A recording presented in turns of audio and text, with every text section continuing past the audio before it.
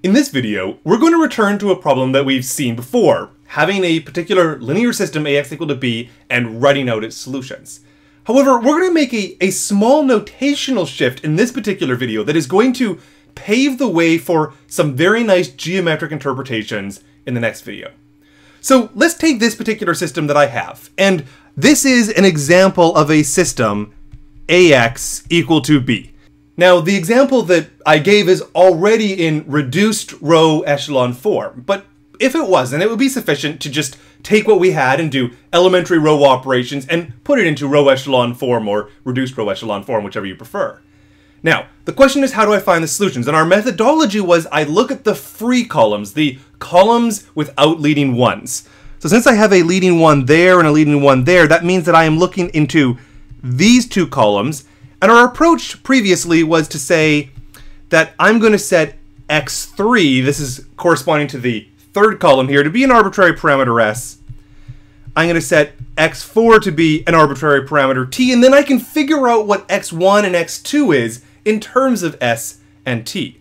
So for instance, for x2, this is going to be 1, and then I note that I have this 1 here, and I'll sort of move that to the other side. And so this is going to give me 1 minus x4, but x4 was t, so 1 minus t.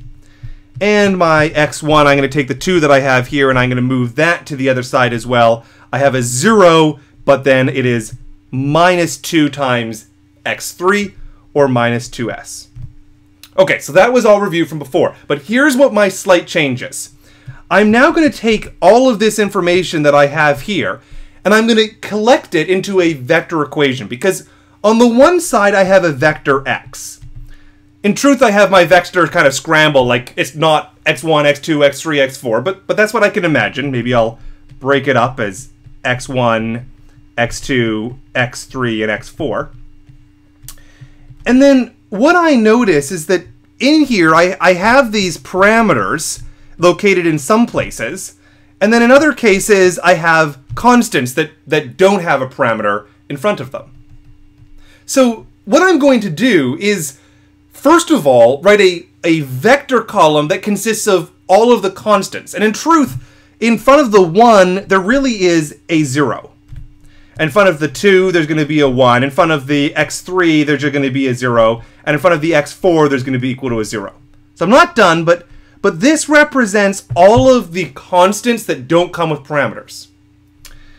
And then I'm going to multiply it by this parameter s, and let's see what has a parameter s in it. Well, x1 has minus 2 s's, so I'm going to put a minus 2 in for x1. x2 has no s's, so I put a 0. x3 has just 1 s, and x4 has 0. And then finally, I'm going to put in a t, and then x1 has no t's, x2 has minus 1 t, x3 has no t's, and x4 has 1 t. So this I'm going to refer to as my vector form of a solution, where I'm taking the vector x and I am writing it as this linear combination of different vectors, a constant vector, and then a bunch of vectors that have the parameter multiplied out the front as a constant. And then if I want to think about what solutions are to this, well, you always start at the constant. The x is always equal to this constant vector that we have. But then from there you can go some amount s in this second vector that we have and some amount t in the third vector. So that's how I sort of think about it, is you're fixed in at that constant vector, but you can leave that constant vector some amount, s in the one direction and t in the other direction. And then to generalize this a little bit, if I just look at my RREF form of my system, I count the number of free columns I have. In this case, only had 2, but in general, I might have n free columns. I will get n parameters, and then I will get n infinite families of solutions. So in this particular case, where I just have these 2 different vectors that come with parameters, it can be anything, is I'm going to say that I have 2 different infinite families of solutions.